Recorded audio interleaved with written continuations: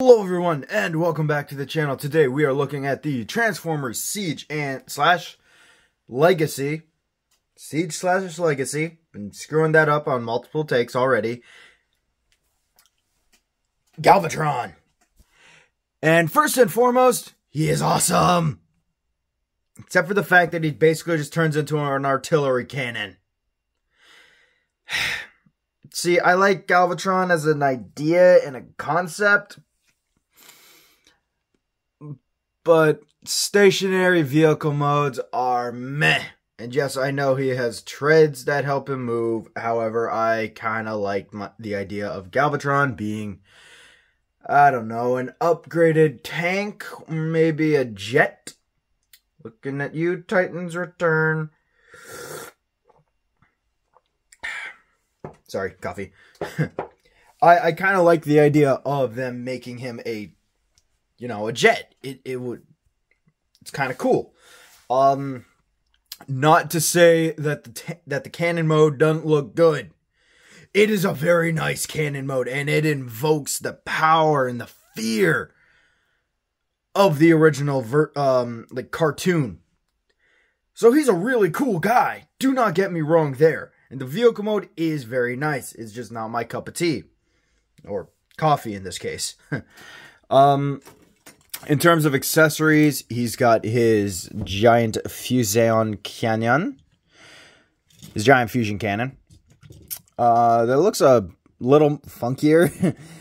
I'm pretty sure Unicron had an aesthetic he was already going for when it came to Galvatron's cannon mode. Or cannon barrel, because this thing is a lot less utilitarian and more aesthetically pleasing with the curves. So hell, if Unicron wanted to stop eating planets and open up a weapon shop, that man could be making a killing.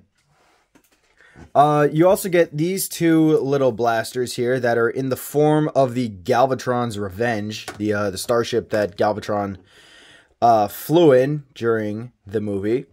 You get two of them. And they're kind of cool. Cast in silver, or like a dark gray. A lot of reviewers that I've seen who talk about this also kind of, we all kind of agree. Could have been purple. Should have been purple. That way at least we'd have, some semblance. You can also combine them to make a what I like to call the launch bay. Kind of make it like a launch bay for some of the Micromasters. I mean, yeah, these things are cool. They're cool, but they're kind of just extra plastic that ups the price. So, And of course, you get a Matrix of Leadership that's on a chain. You can now wear it. Oh, the back antenna kind of decided to screw me. There we go. Aha. Yes. Doesn't this look fantabulous? Yeah. That actually looks really cool. And he looks threatening with the Matrix just hanging on his chest. Like, like in the scene where he's going back to Unicron and just be like, "Hey, Unicron. Guess what I have? Now piss off." Oh no.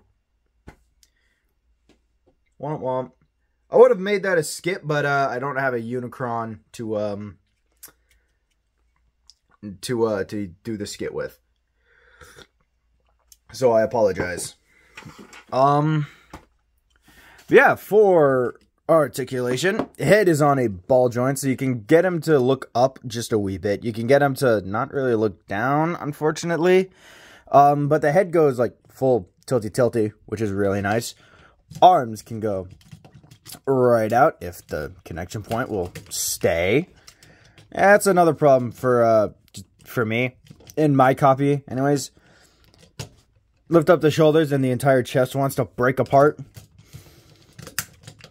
But, oh, c'est la vie. And yeah, and look at that. You can T-pose. Suck it, previous Megatron! Aha. I inverted the Magnus joke! Ha ha! Ha ha ha ha ha ha! Ha ha! Ha. Arms are on a... Crap, what did I call this last night? A universal joint. So you have the mushroom peg here, and then I guess a very soft... It feels kind of like a very soft ratchet joint, because there are small little thunks in here that are just really, really tiny. Bicep can do a very nice swivel. Can get the arms to do an entire bicep curl. So the man will never skip arm day. You got the cannon here that can actually be placed either on his bicep, like they had in the movie, or you can place it right here. So it can look a little bit more like a Megatron. And quite honestly, in my opinion, it makes more sense to have the cannon on the forearm than on the bicep. Only because you can aim a little better with your, with the forearm. Especially if you have these two giant black towers of, I don't even know why. Hip skirting, however, can go in and out. So you can kind of have them. You can now fake having a larger body. Because why not? Maybe he's cosplaying as Unicron and just decided to flip these up and say, yes, I am Unicron. Look at how fat I am because I eat too many planets. Yeah. Sorry. I am still waking up, so my jokes ain't the best. Legs can go out that far. They can go back that far. Could be a little bit further if you open up the backpack just a wee bit. You can get full range of motion there. Pull that back. There we are. Legs are able to do a very nice 90. And you got this shin guard here sticking out like a bloody knife, man. That right there is a knife. Crocodile Dundee would be ashamed of that knife. And I always love those design flourishes on, like, especially, like, the Decepticons. If an Autobot has it, I'm like, okay, yeah, that's cool. But if a Decepticon has these types of shin guards specifically, it looks bad friggin' ass. Because they're pointy. And you know for a fact that if those Decepticons go in for melee combat, they're going to knee you in the spark. With those pointy-ass shin guards. And that is really cool. That I really enjoy. For leg or the foot articulation, you get kind of a little splayed. You can technically do this, but you break the entire bloody transformation doing that. So you can't actually do that. That would be a bad. But for... Oops. See, that's what I'm saying. The lock on mine is a little crappy. There we go. There we are. There we are. And everything is good to go. Yes, sirree, Bob. Alright. There we are. Huzzah. Alright. And now for comparison. Well, there's really only two comparisons that we need now, isn't there? That of his... where is it? Ah, here he is. Where? Ah. This is a bit I'm doing on the fly, so forgive me. The Hunter.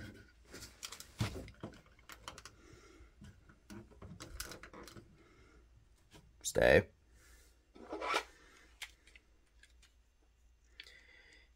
Wait. No, Scourge was the tracker. Scheisse. Hey, I don't have to... Yay. I actually have a reason to put the kid protection on here. Yay. And the actual Hunter. Tracker. Hunter. And I just realized now why their vehicle modes make sense. Tracking ship. Assault ship. Stupid artillery cannon. Oh, God. Why am I so stupid? and quite honestly, these guys look bloody brilliant together. And it's nice to finally see this trio outside of G1 with the cohesive aesthetic of, you know, just looking like they belong together. These two are in the same line. This one is a studio series. However, they all still look like they belong together. I'm pretty sure I've heard a bunch of people saying online also that this guy was probably slated for a studio series release. That's why he looks a little less in the Kingdom aesthetic. But you know what? They all look brilliant. They all look amazing. And it's time for these guys to go whoosh. So, if you guys will give me just un momento, por favor. I'll get this guy transformed into vehicle mode. And then we can get, or I guess, artillery mode. And we'll get down to that. And here we have him in cannon mode. And he looks awesome.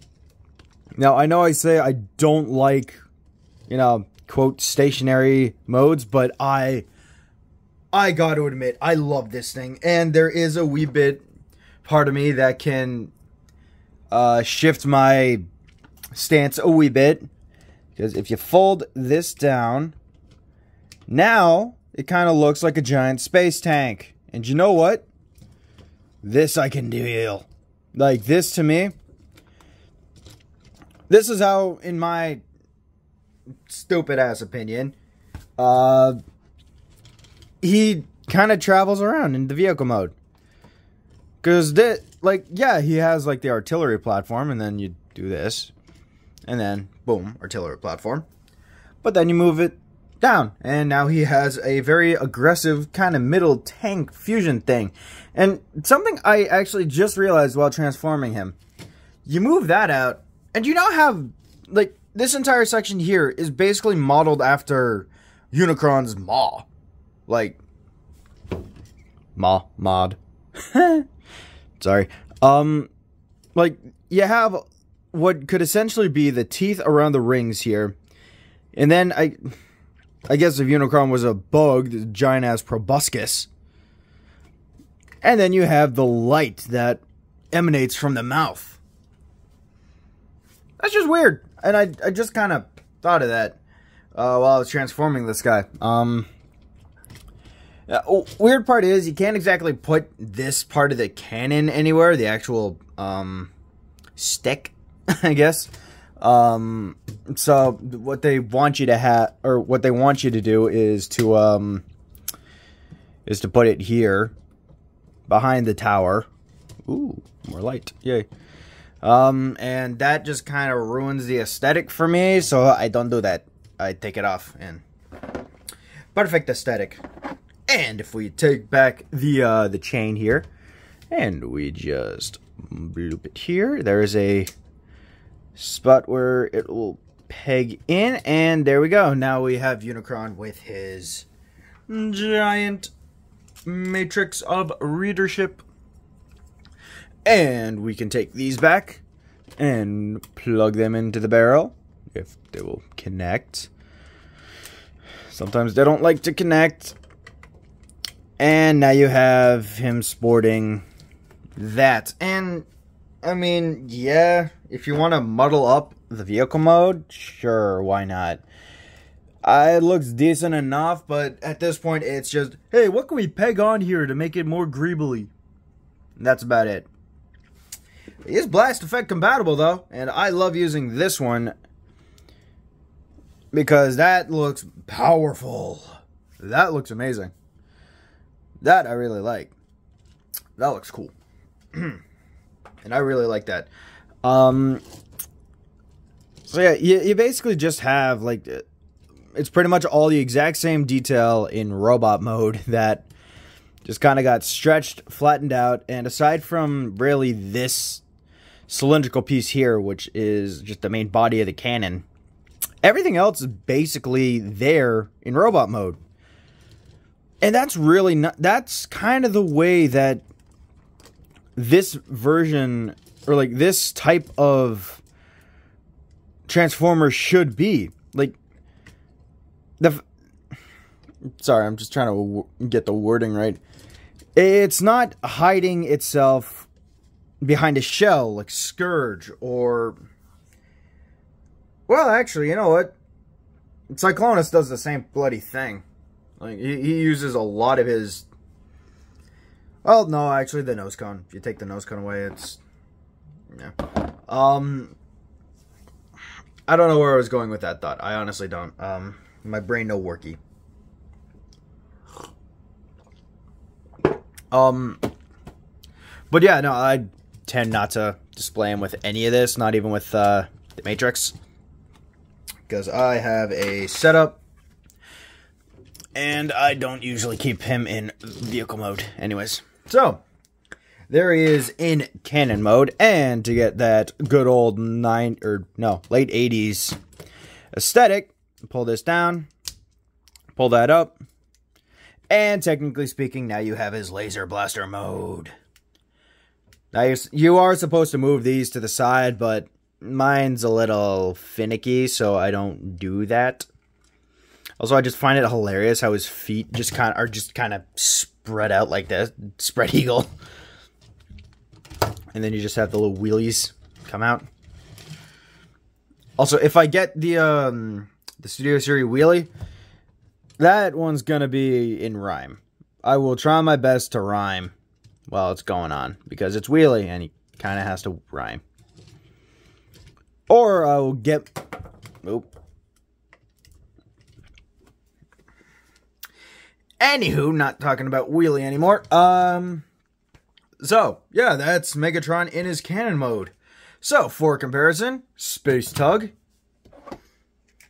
Sorry, Space Sensor Tug, because he's still a tugboat. And Sonic Jet, which this guy could ride on. Mass shifting! Ah! Though speaking of mass shifting, I kind of feel like the gun mode that they had for Galvatron wasn't just a play feature for the kids either. Like, what if, let's say, Unicron was able to break Galvatron's will, and got him extremely servile? How powerful do you think Galvatron's tank mode, which I'm pretty sure Unicron could enlarge to become a gun for him to wield, would be? Like if, say, I don't know, Primus showed up and they had a big old giant robot battle brawl. Like in the end of Gurren Lagann. Am I saying that right? No, Gurren Lagann. God, it's been a long time since I watched that. I have to rewatch that. I have to rewatch a lot of shit. Sorry, introspective, not good, not conducive for a proper work environment. But yeah.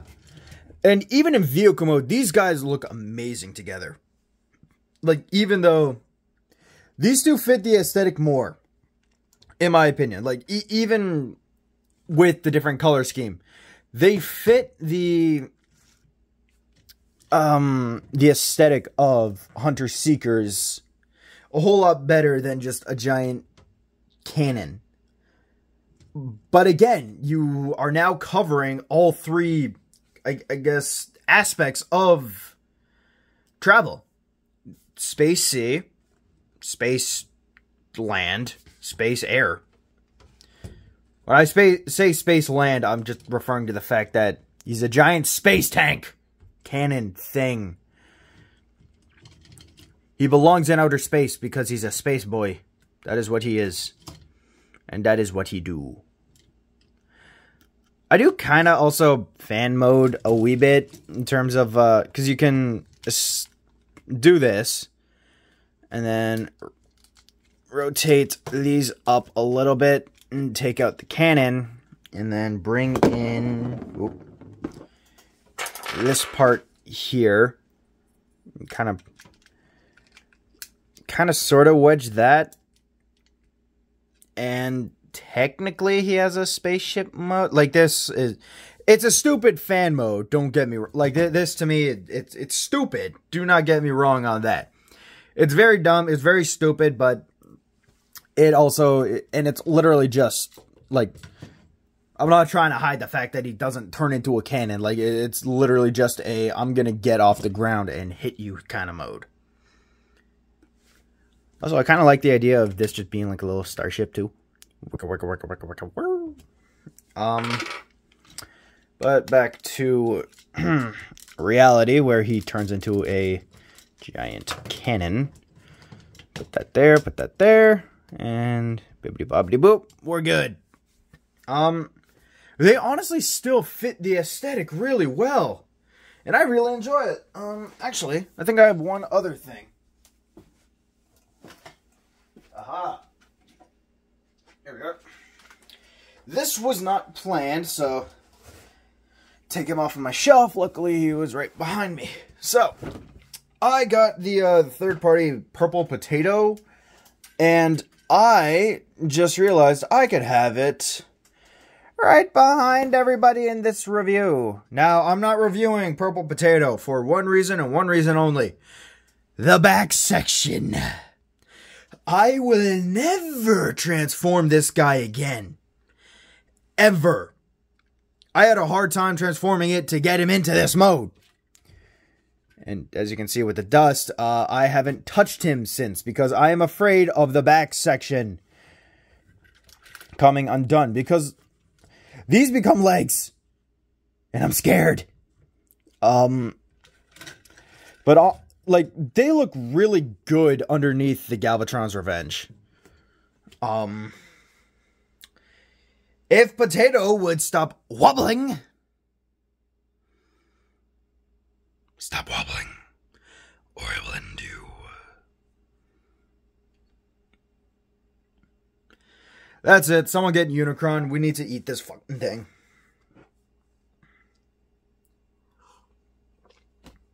But yeah, that looks amazing. The ship, yes, is not in scale, but what the hell is in scale in Transformers? Let's be honest here. You can have a giant tanker trunk and a motorcycle beside each other, and the motorcycle is bigger. And then when you go into robot mode, the tanker is bigger. No scaly. No scaly, no work. But yeah. That was my scale rant. But yeah, so that's basically it for the review. That is basically it for the review, guys. Thank you all so much for watching. And at the time of this recording, we're at 19 subscribers. 19! We're this close. We're one away. We are one away from reaching the 20 mark by the end of the month. And that is amazing. And if we can hit 20 by the end of the month, we will be doing a weekly, or I will be doing a very powerful not powerful, but a very big celebration that will last an entire week. And it's gonna be a combiner. Third-party combiner, but a combiner nonetheless. And a combiner that I really enjoy playing with. Even though I haven't touched him in a while because he scares me. Last time I transformed a body figure, it very much hurt my fingy. But yeah, that's just a sneak peek of what's coming up for 20. For the 20 review. Also, if we can reach 30 subscribers by the end of the year, it'll either be Legacy Black Zarek or Kingdom Autobot Arc. And it's you guys who get to choose. So, follow me on Twitter. That's where we'll be having the poll. And one of these days, we may be getting a, I forget what we were going to do. For like all of our pictures and stuff. So that, it's not just the random, the one thing that you see in the thumbnail or on Twitter. So again, thank you all so much for watching. We're this close to 20. Let's push for another, at least one more, maybe another 10 by the end of the year. Thank you all so much for watching. Have a wonderful rest of your day, and I'll see you tomorrow in the next review. Later, guys.